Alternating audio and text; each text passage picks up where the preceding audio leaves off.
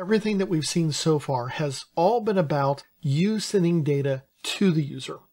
And that works in most cases. However, sometimes you need to get data from a user.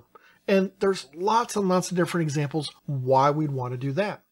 It could be as simple as a contact form where you're trying to get information from a user to get information that way. It could be from, let's say, a social media site. You need to have an ability to post something online, whether it's a comment or an original posting. Maybe it's an e-commerce site and you need to find out what a person's trying to order, and they can select an item and they can select some descriptions about it and those types of things. So each one of those is different ways that we need to use something called a form. And a form is just a way to collect information from the end user and then have it sent to our server. And that's a big and a very important thing that we have to look at. By default, forms need a server in order to collect that information and then do something with it.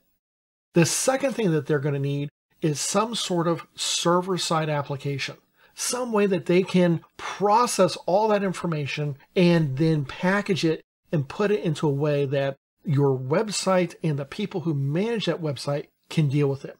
Now, we're not going to talk about server-side languages in this class. That's beyond the scope of it. So maybe if you're interested, you can take one of those classes or take the 385 course, which goes into that a lot more detail. However, what I'd like to do right now is look at how can we make a form for our web page. So let's take a look. Now, I've got my template set up, and this is just a template. So I'm going to come in here and do a File, Save As. I'm going to say form.htm. So this way we have all our styles set up and things like that. Inside of our main, we're going to have our form tag. And this is what we have to do. Any information that we want to send has to be put inside this form tag. Now, you can have multiple forms on the same page. For example, up at the top of the page, you might have a search form. And that's on every page. And then on some pages, you don't have another form, just that one search form. While other pages maybe has a contact form, or maybe they have an e-commerce site that you're going to be getting information from the user about what products they want to buy and how they're going to pay for it. So different pages have different requirements. You may even have more than just those two forms. We're going to look at something simple though, just one single form. And so I have that here. And I'm going to save this. And I'm going to open up a browser just so you can see what it looks like real quick. So in loading up my form, you're going to notice that there is no real change here. It's all pretty much the exact same thing that you would expect. You might be going, okay, well, what's up with that? Why is it like this? Well, it's because we don't have anything inside of our form. Our form is just a container that's going to hold all the different elements where we're going to collect information from the user and give it back to the website. So all we have right now is a container. Now, this container does have some required or highly recommended attributes. So let's take a look at that real quick. And switch back to our editor. Inside my form tag, my first one is going to be action. And action is going to be where am I going to send these form results. Now, if I leave my action blank, it's going to go back to the page that I'm using. So this may or may not be a good thing. In my case, I'm going to send it to accesstolearn.com/form.php. This is just a real simple processor just to make sure what we have is working. Okay, so the action is where do we send things to. The second part that I'm going to have is going to be my method. This is how am I going to send data to my server. So there's two major ways I have. There are some other ones as well, but we're going to look at the two major ways. The first is post. So when we send something via post, what we're actually doing is we are sending it through the HTTP headers. That is some information that we don't see. It's hidden from the user and people just casually browsing around. It's encrypted if we're using HTTPS, the secure version of HTTP. And that allows us to hide things like maybe a credit card number or a social security number if you're filling out a job application, or anything else that might be considered PII, personally identifiable information, the things that you want to keep private about yourself. The second method is called get. And get is actually sent as part of the address. So if you've ever gone to Google and said, Google, and you type something in, you'll notice there's a little question mark there, and it's got some other information behind it. And inside of that other information is actually what you searched for. Well, that allows you to share that search query with someone else.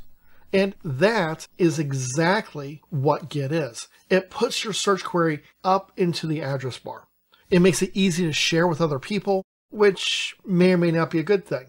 If you're putting your password in a form, you probably don't want to do that, because you don't want someone looking over your shoulder going, oh, that's your password? kittycat1234? Really?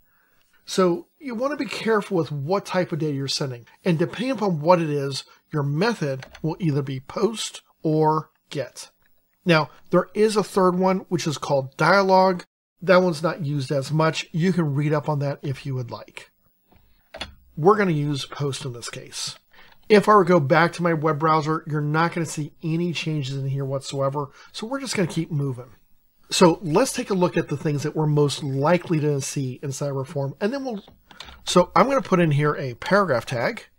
And inside my paragraph tag, I'm going to have a label. I'm going to say for name.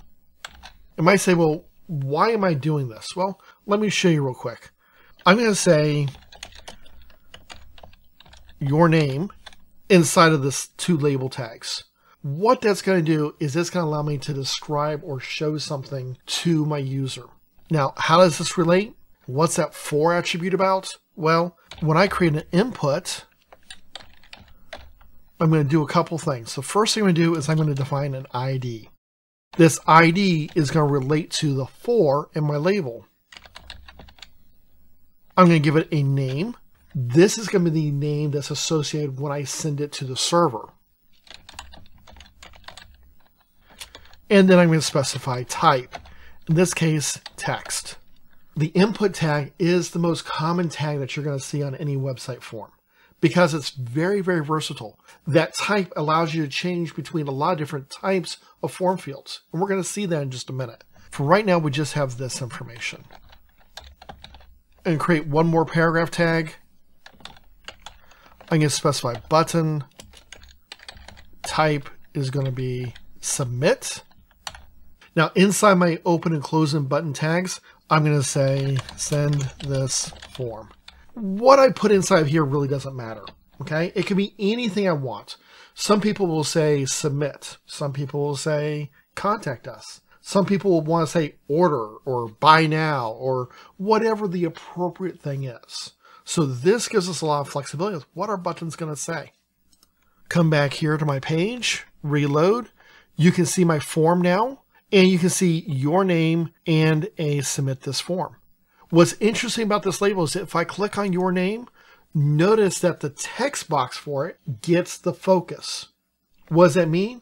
Well, it means that the text box gets the focus. So if I start typing, notice that I'm typing inside of my box. That's a nice little feature of the label. The label also has an even more important usage, and that is for accessibility. You see, when we use that for attribute, we tied the label to that text box, which means that if we have a screen reader, because someone is visually impaired or otherwise impaired, it now knows that that label goes with that text box. And so it can provide an auditory clue when it's reading the screen back to the user. So there's very important reasons we want to use a label, and probably that for attribute. There is another way that we can use a label, and we'll see that in a little bit. But we probably want to use that for attribute. We definitely want to use a label because it makes it much more accessible to everyone involved in the web page. When I click send this form, you notice that it goes to my information. The key gets user's name. Now I've gone in and kind of done some work to make it a nice key as well, so you can see what it is, and you can see the value here. So it just makes it a little bit easier for people to see. Is it required? No, not by any stretch of imagination. But this just lets us see what we have. I always like to test my forms to make sure I'm seeing the right information. With modern browsers, there's other ways of doing this by looking inside of network packets and stuff, but this is a really simple, easy way. Let me go back to this real quick. So we've seen the form tag and 3 very common tags that we're going to have. We've seen the label, the input, and the button. In between my button and my label, I'm going to create one more tag. We're going to create another paragraph tag, label for cust ID.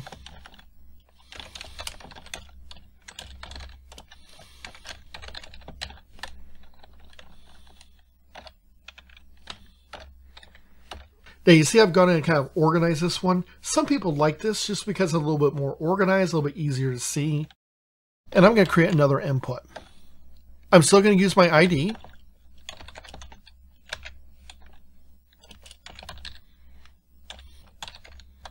Notice that your name and your ID can be the same. They don't have to be, but they can be. And I'm going to specify this type as a password. Now you might be thinking, well, why would I put a password here? Well, maybe my customer name is a private value. We don't want it shown. So I'm going to come over here, reload this, and let's say my customer number is 1234. Notice it's hidden. So I don't have to use password just for storing passwords. All it does is anytime I type a character, it's going to show a little dot inside of there instead.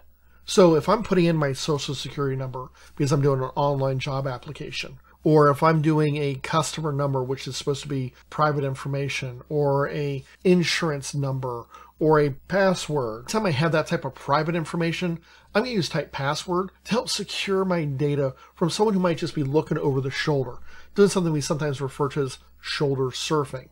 We don't want that. We want to protect our end users, and this is a great way to do that. So that's just another type that the input has. Let's look at some of these others that we're going to find. Now, some of them are pretty rare. You're not going to see them real often, but some of them you're going to see quite often.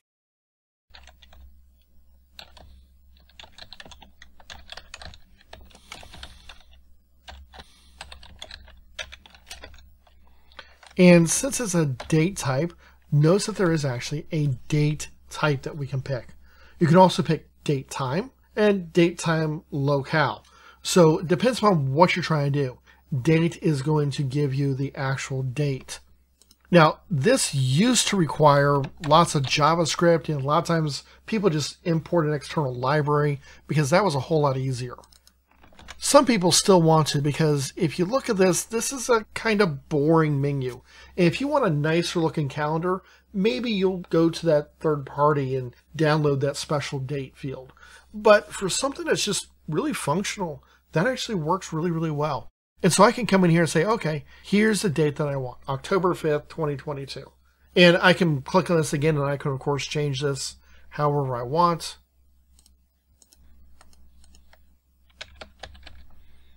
If I send this form, notice you can see the information. Now, there's a couple of pieces of information you need to notice. For example, my value is sent. It is sent inside a header, so you can't look over the shoulder and see it, but that data is still sent. That's important to note. But the end processor has to have it. You also notice that the date is sent year, month, day, which may not be what you consider standard, but it's actually a really good format. It allows you to easily organize things and sort it alphabetically. It's also compatible with other programming languages that you might find on the server side. So yes, it may not be what you expect, but it still works. And on the server side, you can convert that around if you need to. In addition to date, you're going to notice there's a lot of other types that you can pick. Just real quick, we're going to run through some of these. For example, you can pick a color, and it brings up a little color swatch that you can pick up from.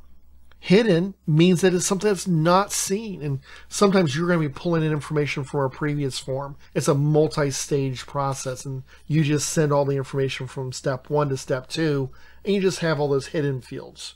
That's acceptable. That's a way of doing it. Image is rarely seen. You used to be able to put an image that you can display, and it can work like a button. You just don't see that very much anymore. Number is something you do see, and it will give you what they sometimes call a little switcher that lets you click up and down to pick a number, and it's going to limit you to only numbers. The nice thing about numbers is you can actually set a minimum and maximum as well.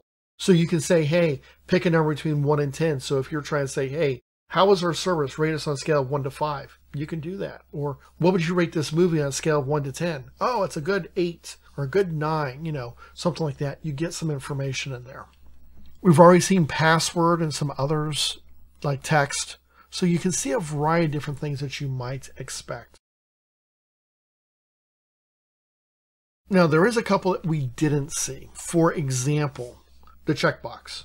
So let's take a look at that. Now, for a checkbox, I'm going to use a label just a little bit differently. And specify label, and I'm not going to use the for, but inside of it, I'm going to put my box and then my text. So I'm going to say input, type,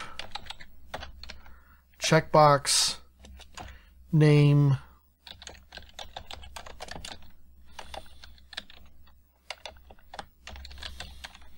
shipping delay.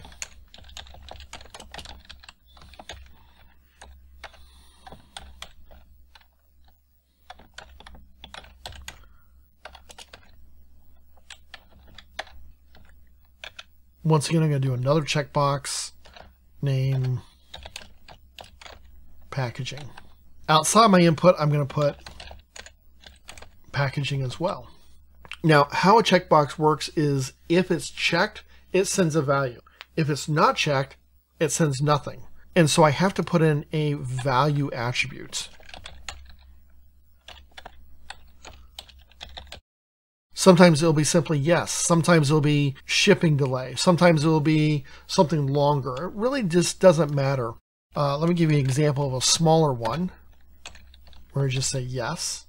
And what this does is if I come back here to my window for my browser, notice that it puts a checkbox and then I have the text for label after it. The whole thing is contained actually within the label. And if I click on shipping delay, notice it checks the checkbox. Click on it again, it unchecks it. This is known as a Boolean value. I'm either checked or I'm unchecked. So if I click on shipping delay and send this form, you notice that shipping delay has a value here. My text boxes have been sent, but there's no value because I didn't put anything in them.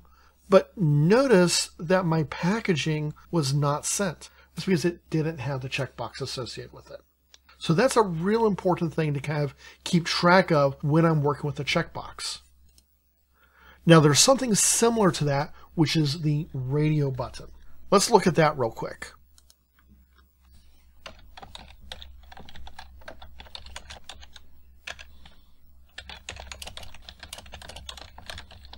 So a lot of times we're going to have some sort of little preference that's going to give us just a little bit extra information, because with a radio button, any one of that group can be selected.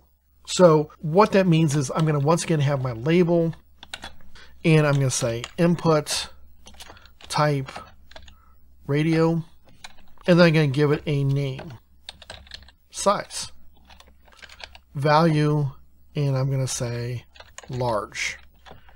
Then outside of my input, but inside my label, I'm going to specify large. Come down, I'm going to do this again. Label, input, type, radio, name, size.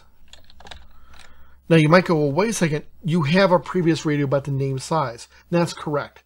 Everything that's inside that group, which there can only be one selected from, everything inside that group has to have the same name. Okay. Reload this. Notice I have my 3 different values. And if I click on large, then click on medium, notice that large is no longer selected. If I click on small, medium isn't selected. If I click back on medium, small is no longer selected. So because the name was all the same for all 3 of those radio buttons, and it doesn't matter where these radio buttons were, typically we're going to put them in the same area, but we don't have to. Because they all had the exact same name, it only lets one of them from that whole set be selected. And so if I have something where I only need, like pick a color or pick a size or pick an engine style or a trim style if I'm picking a car, or maybe a clothing size if I'm doing clothing shopping, I can't have something that's both a small and a medium. I've got to pick the right size. This is a great way of handling it, especially if I typically have 3, 4, maybe 5 options. So checkboxes allow for yes, no type of questions. Radio buttons allow for selections amongst a smaller group. Now you might think, well, can I A, have a pre-selected value? Yes, there is a selected Boolean attribute that you can pick. And then B, you might be asking, what happens if I've got like 10 options or maybe 50, like what state are you from? Well, that's where we use a different tag. So let's look at that real quick. So once again, I'm going to set up label. It's going to be for my state.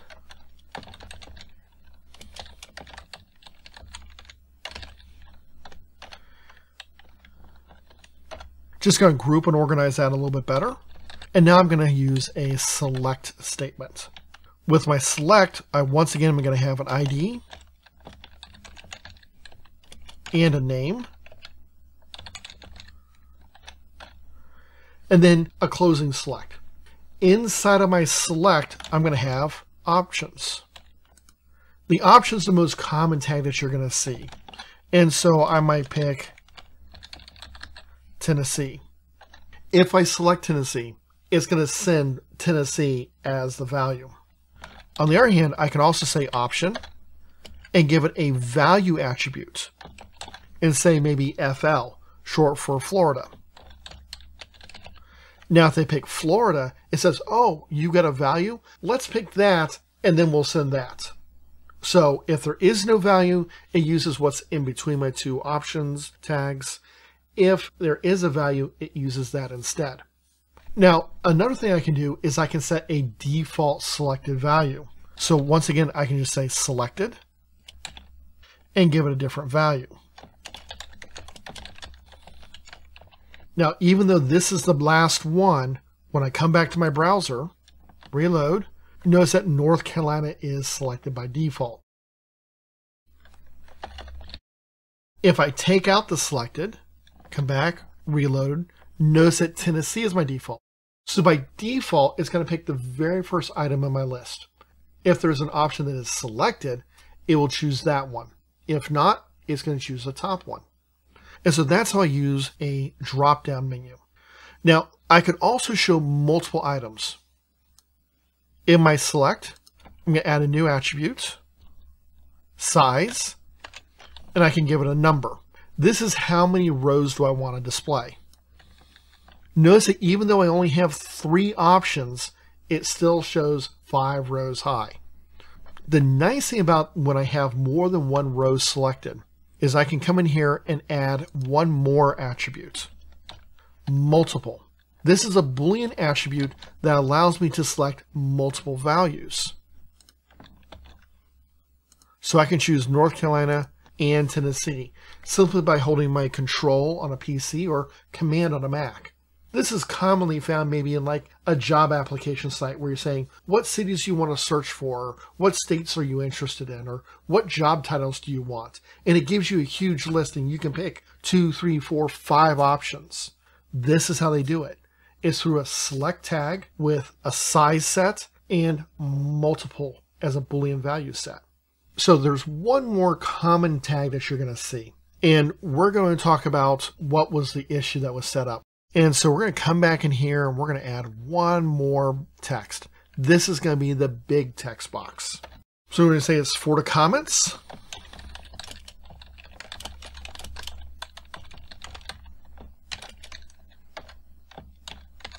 And in this case, we're going to do a text area.